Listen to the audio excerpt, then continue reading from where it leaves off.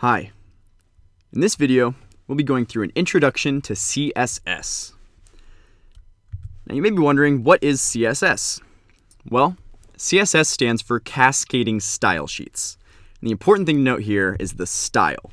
So CSS is a brand new language separate from HTML, and it is the language for designing web pages. CSS is the language we can use to add style to our web pages. Now you may be wondering, haven't we been styling our web pages? We've been changing the colors, we've been changing the font size, we've been doing all this crazy stuff to our web pages. And that's true, but the problem is HTML was really never intended to style web pages. HTML is a great language for defining the structure and the content of a web page, but it gets really messy when we try to add all this style to our web pages. So the people who first developed HTML, all they wanted to do was be able to send articles and essays to each other and have these articles be able to link together. And HTML is great for that. We can make these web pages that have a lot of information and that link to each other. But then as computers got farther along and the internet became very popular and browsers started being able to render all these different colors and styles, style ended up becoming a huge part of web pages. And HTML just wasn't designed to be able to handle this new styling.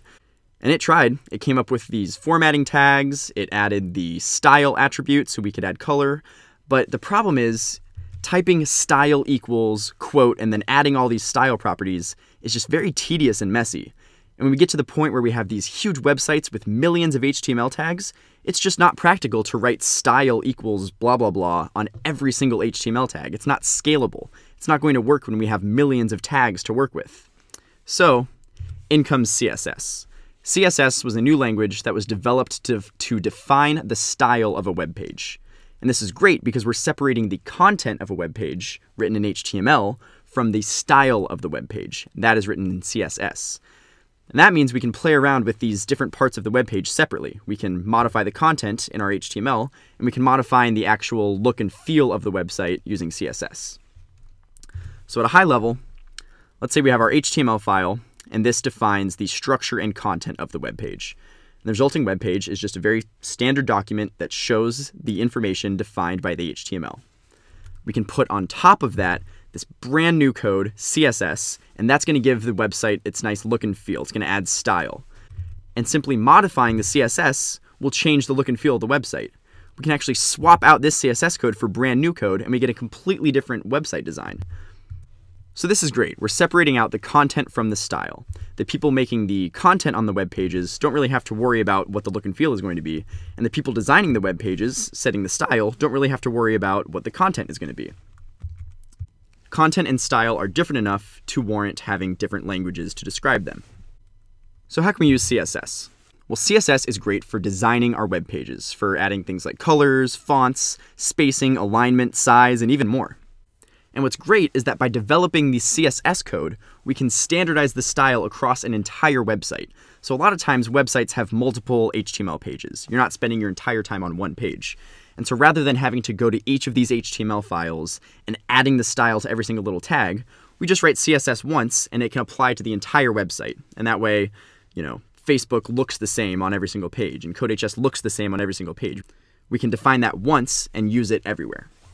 This is a much more scalable system than writing style equals in every single HTML tag. So what exactly does CSS look like? Well, writing CSS code involves defining CSS rules. So this whole thing is a CSS rule. And let's break this down a little bit to see the parts of a CSS rule. So the first part of the CSS rule is the CSS Selector. And the selector defines exactly which HTML elements this rule is going to apply to. So this is saying this will apply to all H1s on the page. After the CSS selector, we have curly braces. And inside the curly braces, we have one or more CSS declarations. And these declarations are what actually define the style for this selector. And it's just like what we wrote inside the style attribute. We have the property and the value. The property says which feature we are styling, and the value says how we are styling that feature. So for example, we want to give the color red or the font size 60. And so when we make a CSS rule, we're really telling the browser exactly how the website should look and feel. So this rule says, hey, browser, when you go to render this web page, make sure that you give all H1 tags a font size of 60 pixels and a color of red. And we can easily change this right here in this rule. Let's change that to a 70. And now the browser will completely change the website. Every H1 tag will have a font size of 70 pixels instead of 60. So the general format for a CSS rule is the selector, curly braces, and then a series of property, value, semicolon, property, value, semicolon, as many declarations as you want to define the style for that selector. So what are the CSS properties that we can style? Well, just like with the style attribute, we can set the color, and this will specify the text color for all of the text in the selected HTML element. We can define the background color, which will set the background color for the selected HTML element.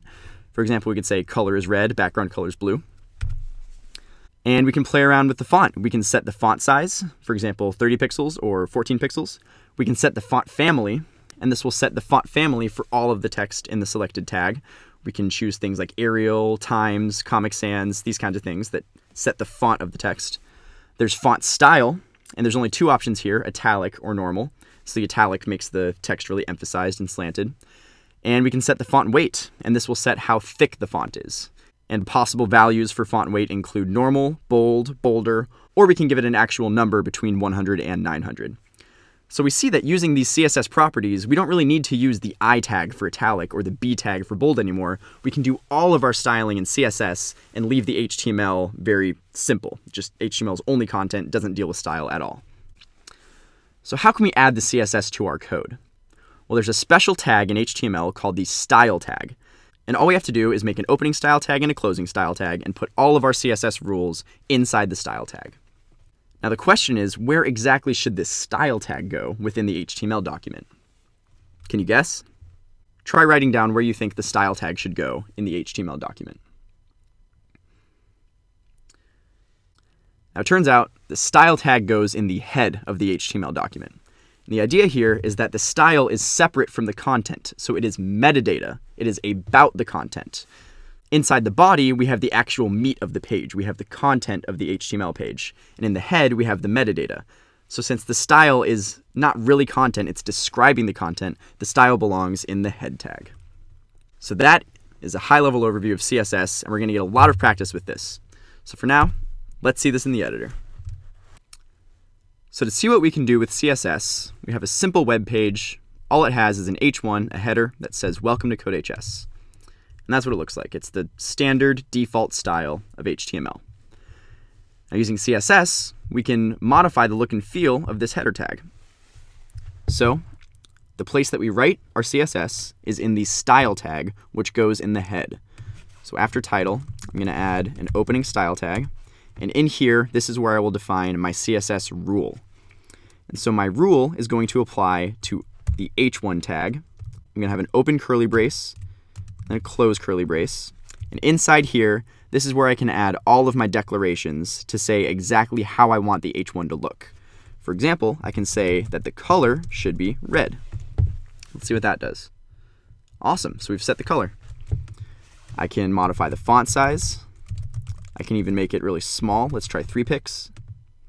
Oh yeah, that's tiny. Let's try 35 pixels. Nice. And we don't have to be stuck with this standard font. We can try, let's give it a font family of Helvetica. Awesome. So that is how we can use CSS to style our web pages. Now it's your turn to give it a try.